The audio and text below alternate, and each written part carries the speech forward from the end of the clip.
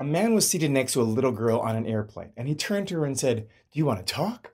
Flights go quicker if you strike up a conversation with your fellow passenger." The little girl, who had just started to read her book, replied to the total stranger, "Well, what would you want to talk about?" "Oh, I don't know," said the man. "How about why there is no God, or no heaven, or hell, or no life after death?" As he smiled smugly. "Okay," said the girl. Those could be interesting topics, but let me ask you a question first. A cow, a horse, and a deer all eat the same stuff, grass. Yet a deer excretes little pellets, while a cow turns out a flat patty, but a horse produces clumps. Why do you suppose that is?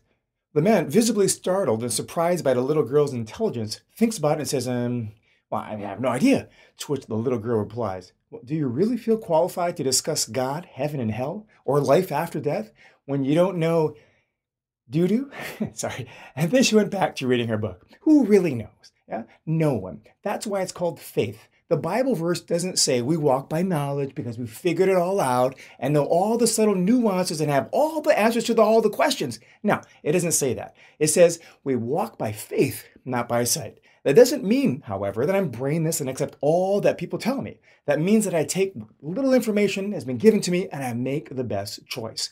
I was reading some comments on an internet forum that were pretty clearly divided between people who believed and people who didn't believe in a God. One commenter vehemently wrote, "Point me to 1 ounce of legitimate proof, and then I will listen to your hogwash." She was looking for proof that God existed. I wanted to write right back exactly the same thing, not looking for proof for God, but proof against. There just isn't any. That's why it's faith either way. The Bible does say this, though.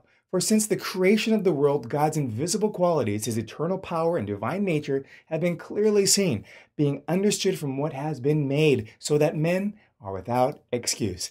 God does and will reveal himself to you. Going back to the girl in the story at the beginning, I know that there are people who can speak intelligently about why horse, cow, and deer droppings do what they do, but who's really qualified? Who's really qualified to discuss God, heaven, and hell? One man that possibly could says that it's just too big for our human brains to work on. Charles Darwin says, "I feel most deeply that the whole subject is too profound for the human intellect. A dog might as well speculate on the mind of Newton. Let each man hope and believe what he can." That's what he said. The good news is that you're not called to prove God exists, but you are called to love him with all you've got.